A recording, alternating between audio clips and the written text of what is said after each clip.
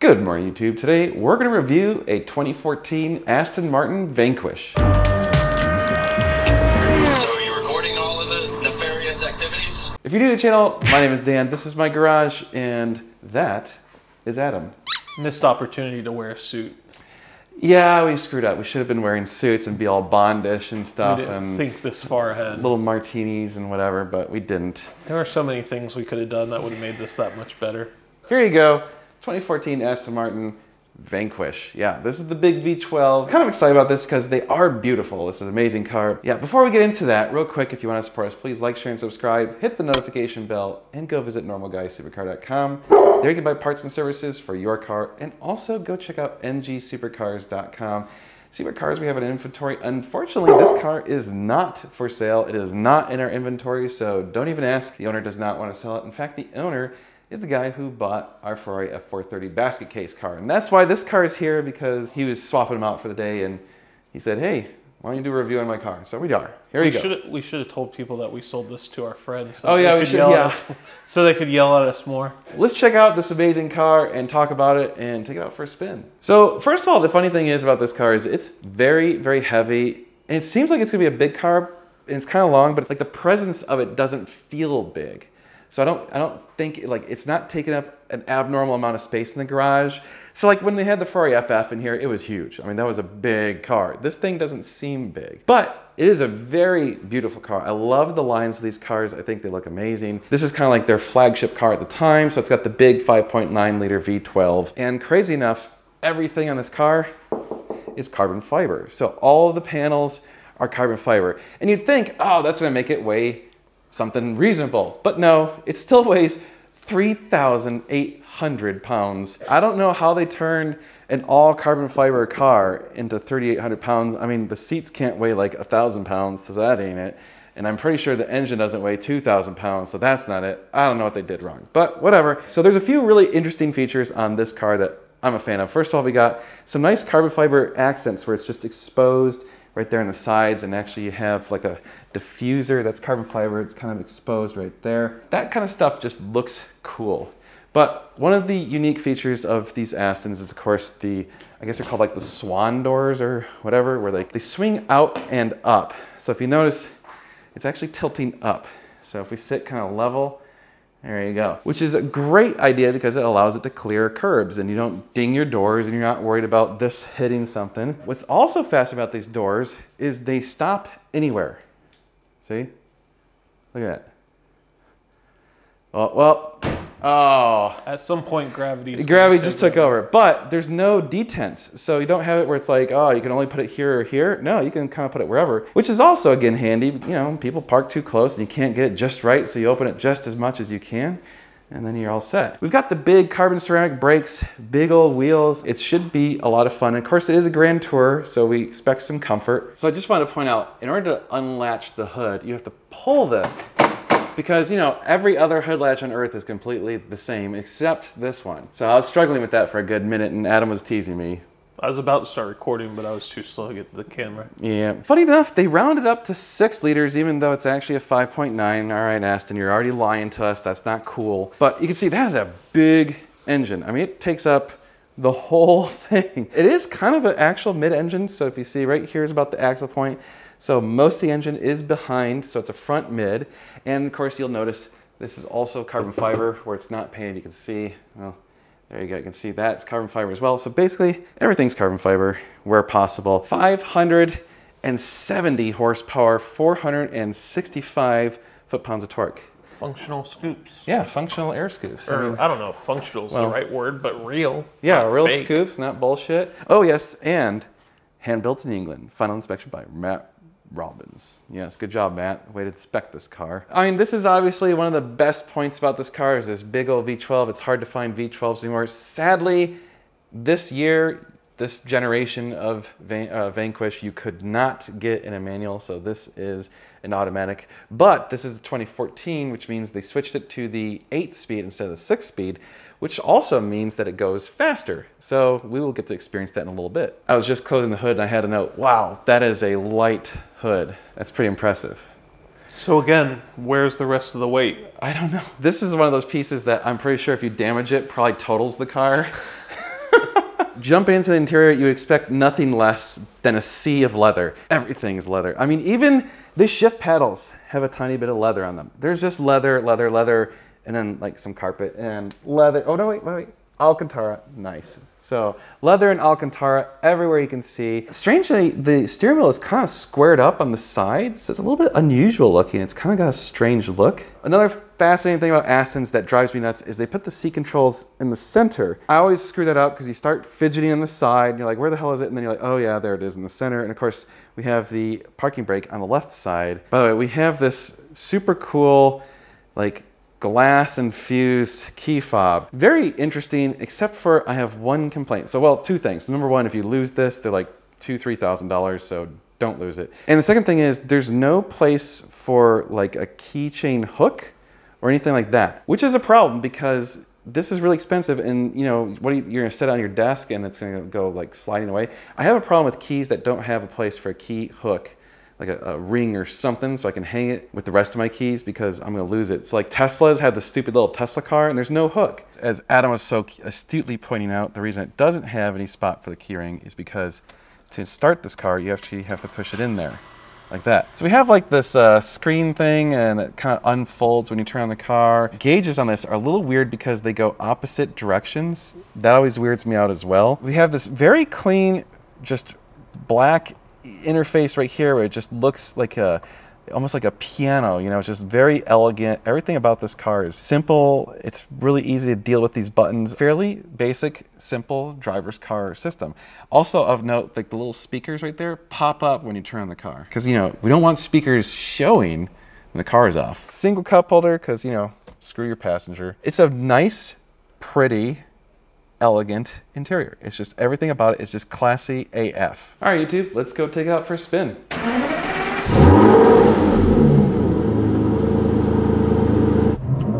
Ooh, V12 Vanquish. It's very pleasant already.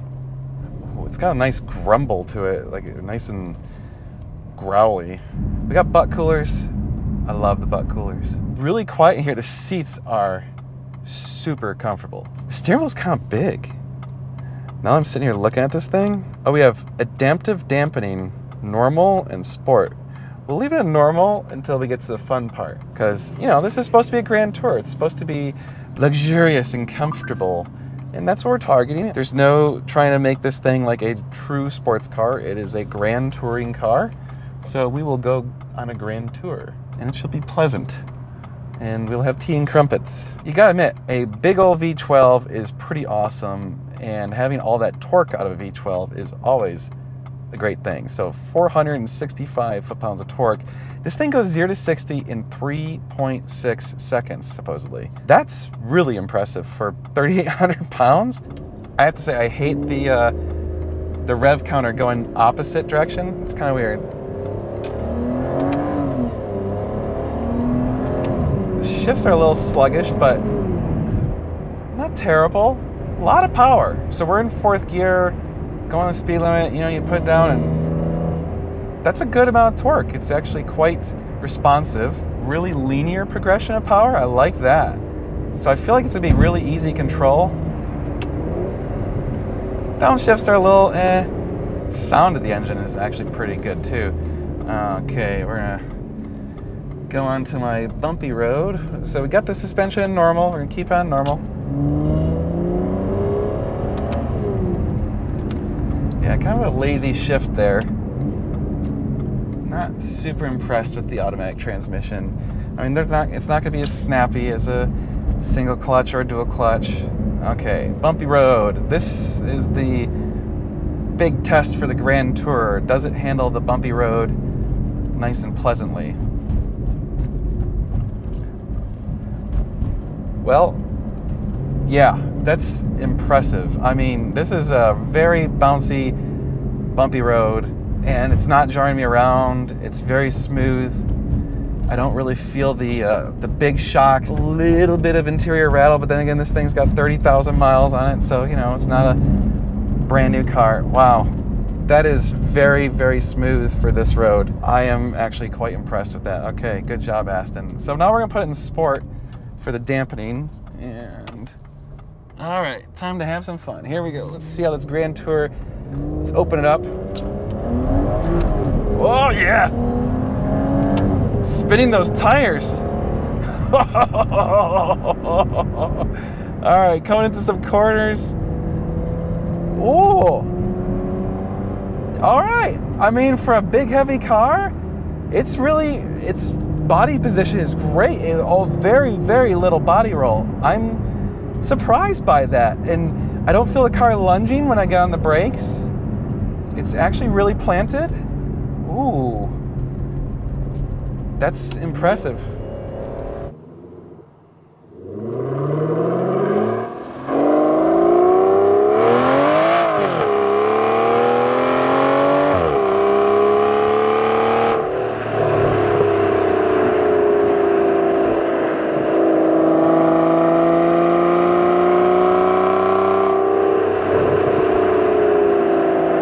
It's doing better than I expected. The handling is really quite good.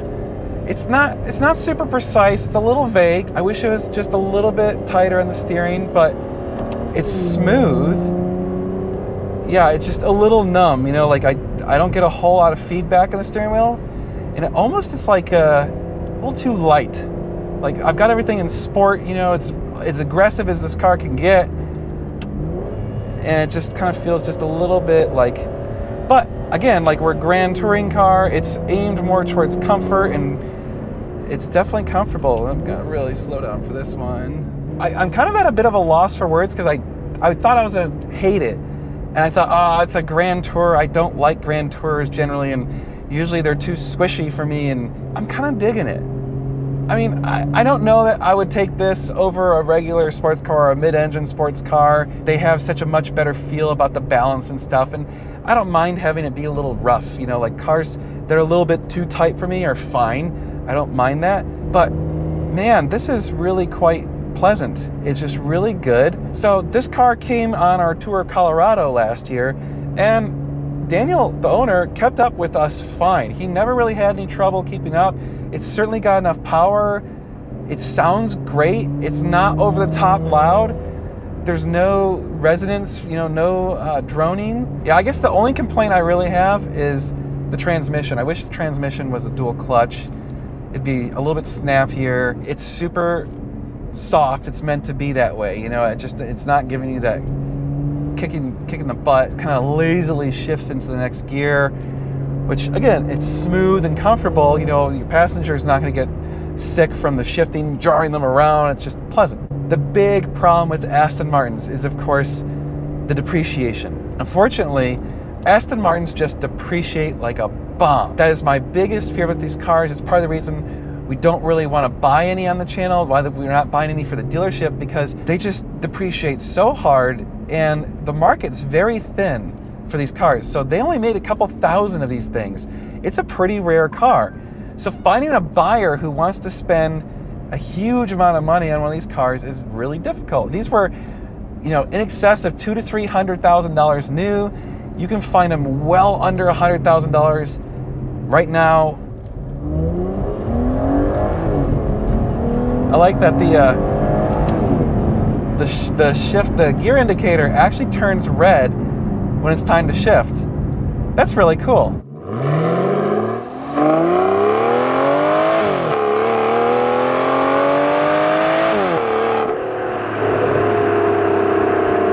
So, you know, it's not like boot you in the seat of your pants torque.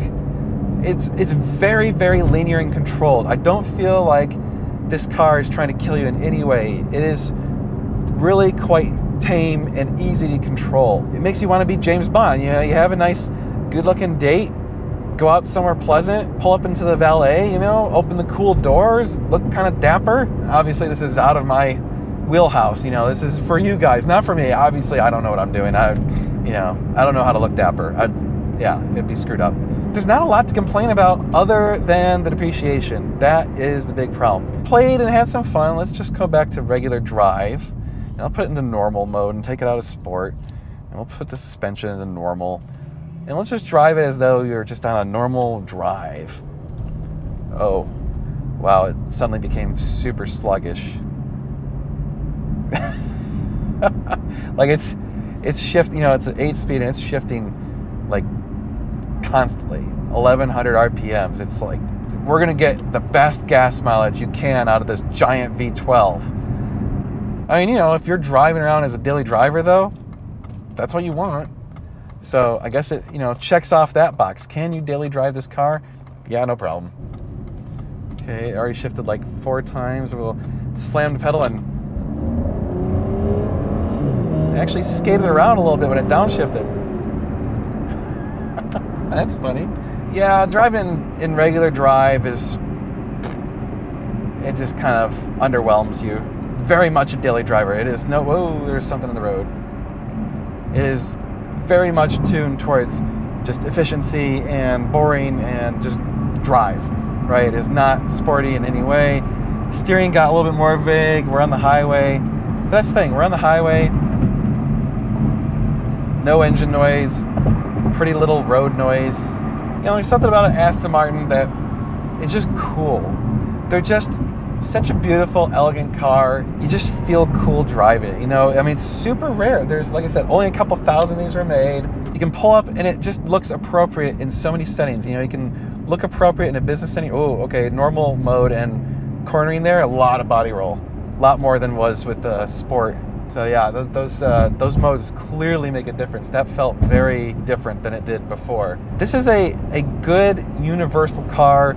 If you're not trying to be too aggressive, I could see having this as a daily driver. It's not so in your face that every time you go anywhere, people are gonna be like, oh my God. You know, like you pull up in a bright Ferrari, a bright red Ferrari, or a bright orange Lamborghini and people lose their minds and, you know, gonna have to take pictures and stuff. You pull up in this and people are gonna be like, huh, what is that? It looks really nice. It's a beautiful car, but it's not like crazy. And it, you know, it doesn't have that same connotation. You know, it's kind of funny is even though it is a pretentious car, it doesn't convey pretentiousness. You can arrive at an event and people aren't gonna be like, oh, that guy's a douchebag. They're like, no, that's a classy motherfucker. That guy is succeeding. I'm doing good in life. I have enough money I can throw on a car and have it depreciate away all of that money, but I have fine tastes. So I want just a beautiful car that's gonna cost me a lot of money. That pretty much sums up Aston Martin. Beautiful, throwaway money.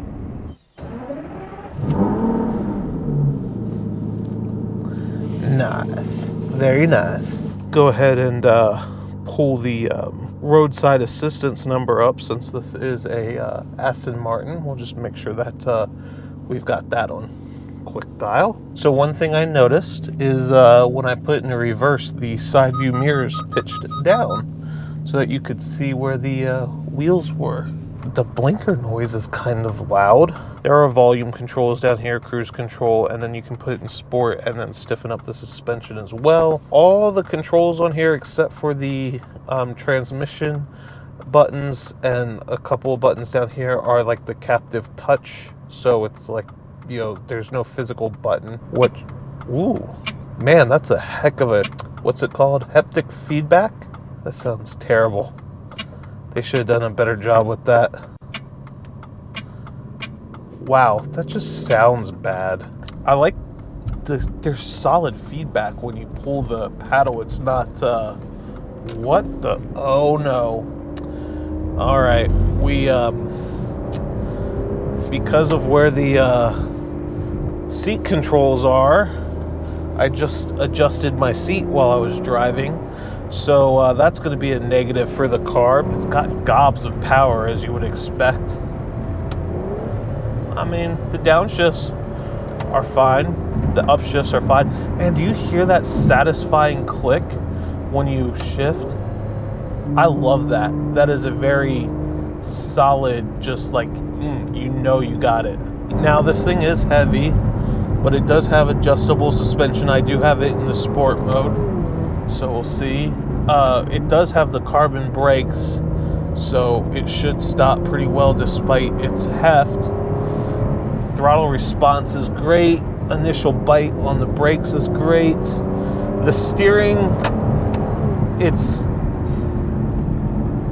there's no slop in it. Like it's, you know, when you turn the wheel, it turns. No matter how fast or slow I'm going through a corner, it's the same strength to turn the wheel, so it's kind of just not great in that regard. The brakes are fantastic. Seems like 4,000 RPMs hits, or 5,000 maybe, and I don't know if it's got like variable valves but it seems to really punch in the higher RPMs. Man, I love how satisfying that click is. Just want to point out that it's 69 degrees on the dashboard right now outside.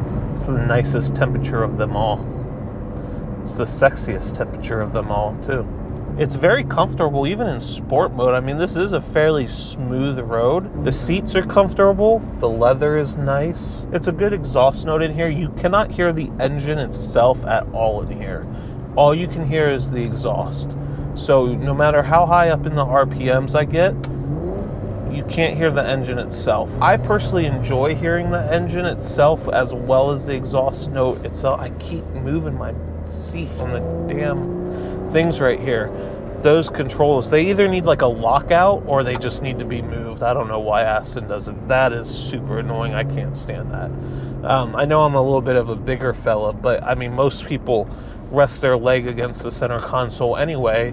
So even if you weighed 160 pounds, if you rest your leg right there, you're gonna have the exact same problem I have. So I don't think that that's a big boy problem. I just think that that's a stupidity problem on Aston's part. I'm really disappointed in the steering, honestly.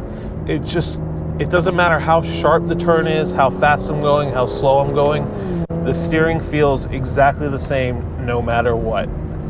There is no feel to it. I mean, I get that it's a grand touring car and that they're going for, you know, luxury and comfort and all of that, but when you put the suspension in a sport mode, since the steering is electric, they should do something with the steering as well. Underwhelming in the steering department. I hate to say it. I like the rest of the car. I love the rest of the car, the sound, the looks. I think that these are the best looking cars ever made, honestly. I don't know if it ruins or not. I kind of think it does, just because it's so blah. I mean, there's nothing there. There's nothing. It's just like whatever.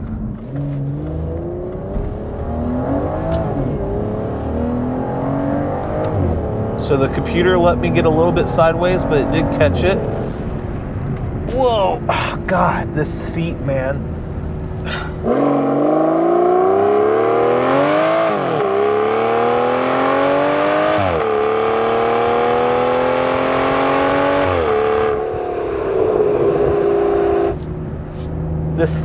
These seat controls are terrible.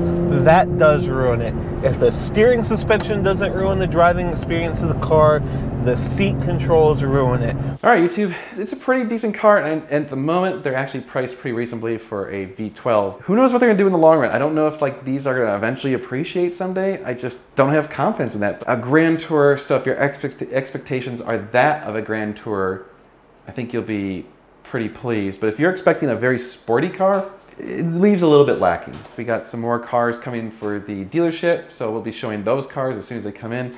But please like, share, and subscribe, hit the notification bell. Visit normalguysupercar.com. There you can support us, buy parts and services for your car. Use the code NGS10. It hooks you up with 10% off almost everything we sell. And go check out ngsupercars.com, see what cars we have for sale. If you need a car, let us know. Also, if you're trying to sell a car, get in touch with us. We're interested in buying cars that are off market, and obviously they need to be priced right. Let us know what you got. Send us your VIN, mileage, and give us some pictures and let us know what you're asking for it, and maybe we can work out a deal. That's gonna do it. We're gonna be doing a lot more cool car stuff, so you're gonna wanna stay tuned. I mean, it's Aston Martin. We got nothing. It'll be sweet.